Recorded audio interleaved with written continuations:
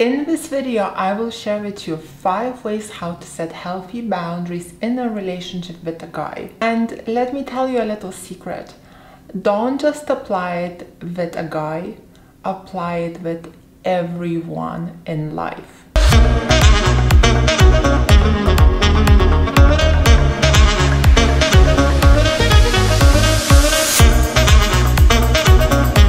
Hello, my name is Greta Bereisaite. I'm dating and relationship coach for women. For the awesome high-value woman secrets, subscribe to my channel and hit the bell to be notified when I upload new videos every Wednesday and Sunday.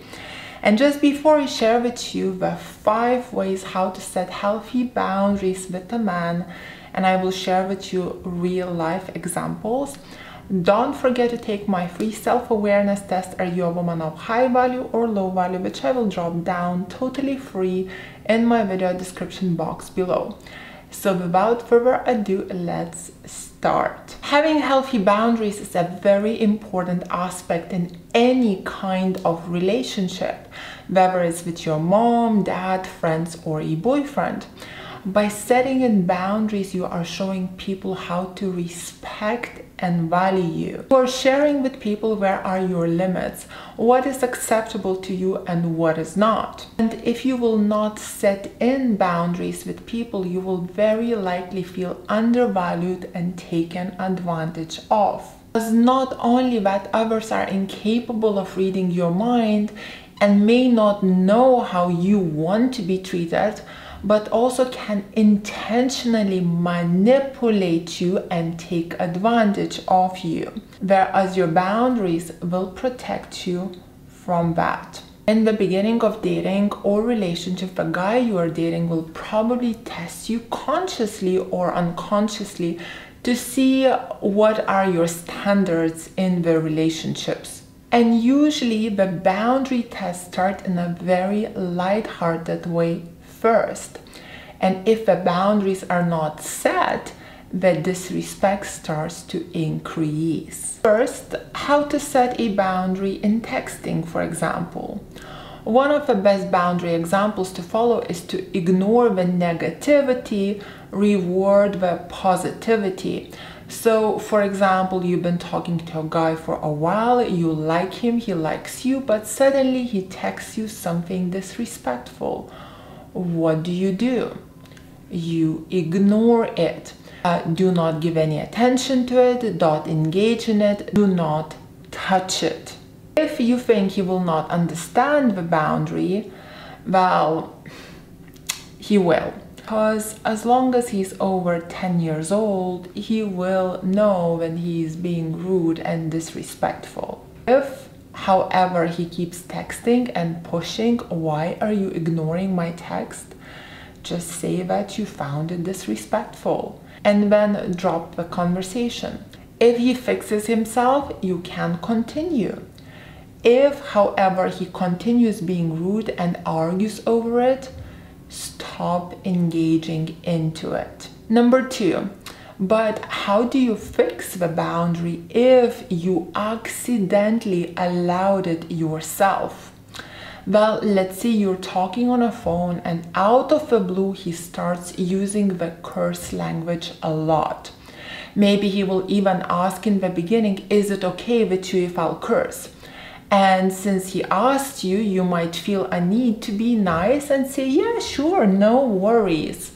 But after the conversation, for some reason, you start to feel yucky and even disrespected in a way, like the conversation wasn't that pleasant. Although technically he even asked you for permission to curse himself and you gave it to him. So what do you do now? Say, please do not talk to me this way. I know I have said it's okay, but after the conversation I didn't feel good. So if you could watch your language, I would really appreciate it.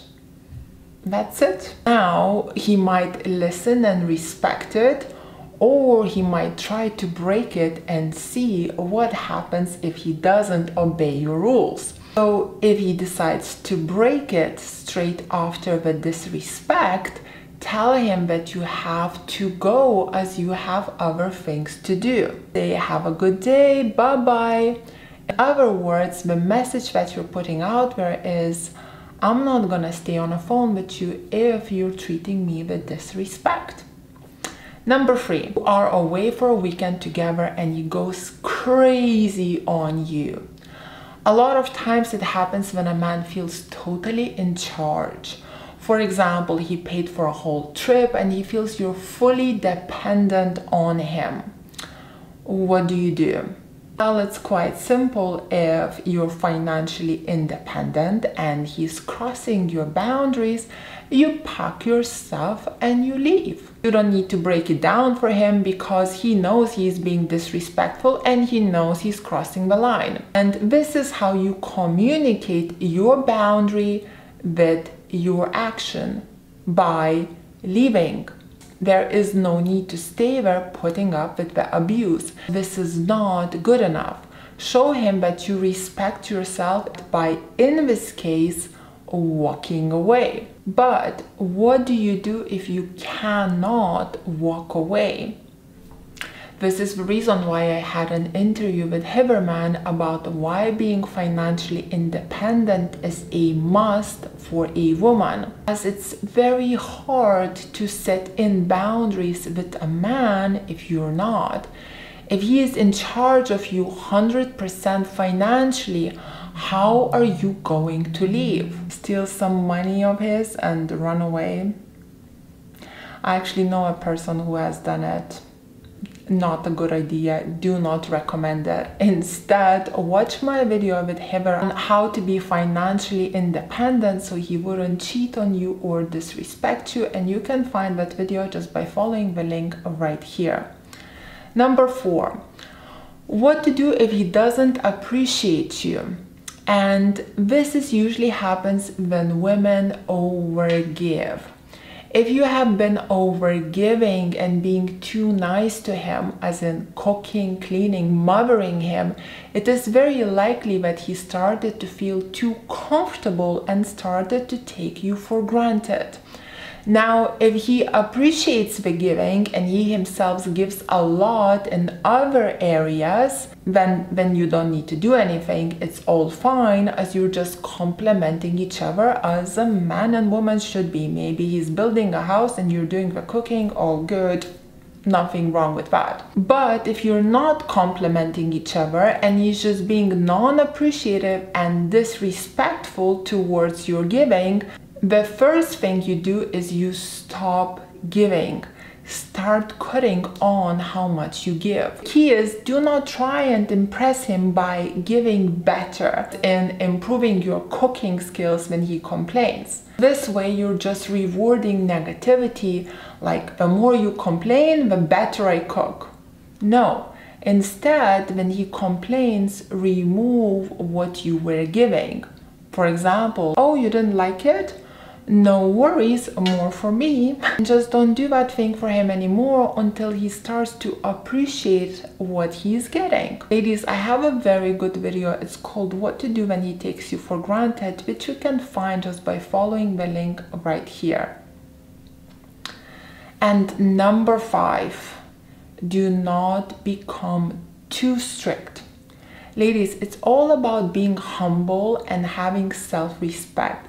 It's not about becoming a monster. For example, if he is late the first time ever, is already coming to see you and calls you genuinely apologizing that he is late because an emergency happened, but you say, well, if you're late, I don't want to see you anyway, and you cancel the date, that is not cool. It's you overstepping it. And in this case, yes, you may not hear from him again. And yes, I would blame myself for it, as I have overdone it. On the other hand, if on every single date he is late for over 30 minutes, walking out on him on the third date, if let's say after 15 minutes he's still not there, would be one of the possible options to take.